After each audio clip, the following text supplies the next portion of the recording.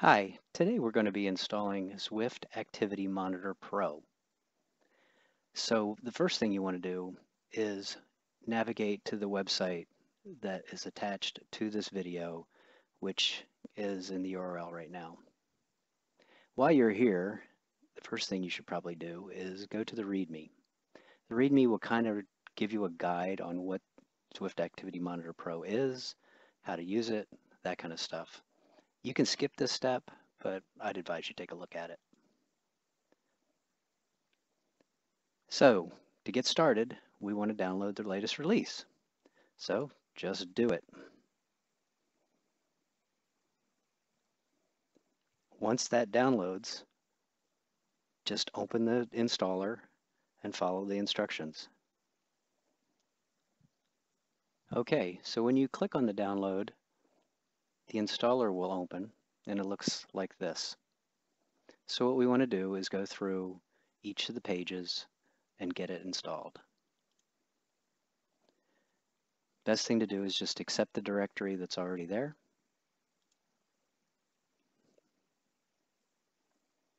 Okay, so this is prerequisite number 1. There's a program called npcap version 1.50 that needs to be installed. So we can go ahead and install it right from here. What it's telling me here is that we should accept all the installation default settings, so you don't even have to think about it when that comes up. Agree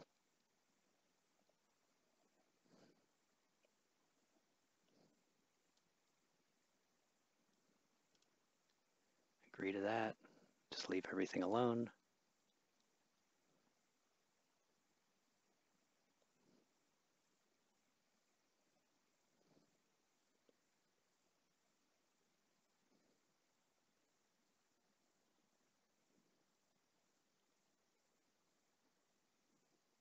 And that's done. Okay, the second prerequisite for Zwift Activity Monitor Pro is it needs the Microsoft.NET desktop framework, or the desktop runtime. So let's go ahead and install that now.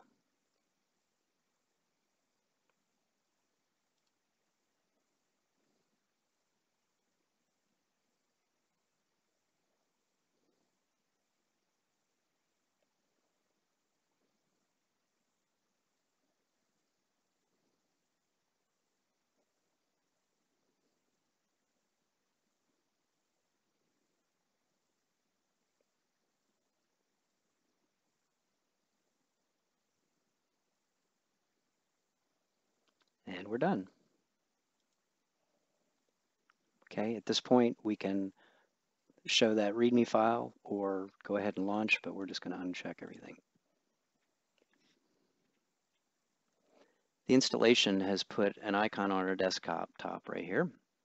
So let's go ahead and double click that.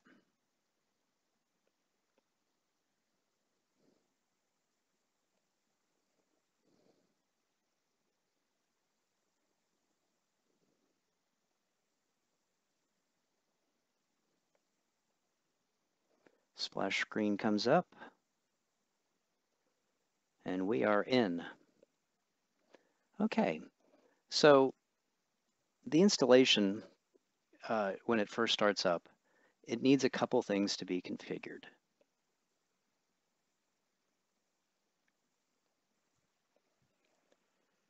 The initial setup guidance window appears and with some quick start instructions. So this is the few things that we have to set up.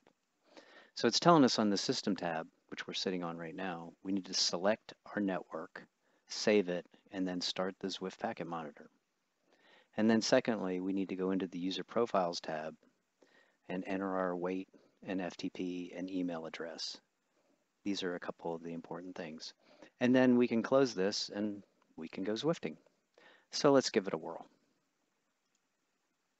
So the very first thing I want to do is set my network. So I go into Edit, go into here.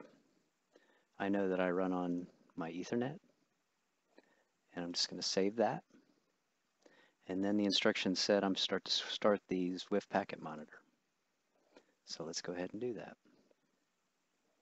I have Zwift running right now, and so you can see that it actually is starting to pull data. So the next thing I want to do is go into my user profiles and configure my correct weight and FTP and email address. If you're the only user on your system, just configure the default user. There's no real reason to add a new user. So let's just go in and edit.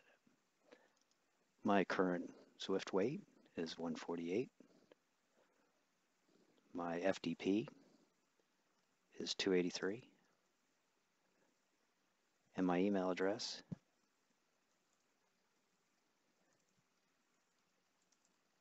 Kevin@outlook.com. Save that. And we are done with the setup.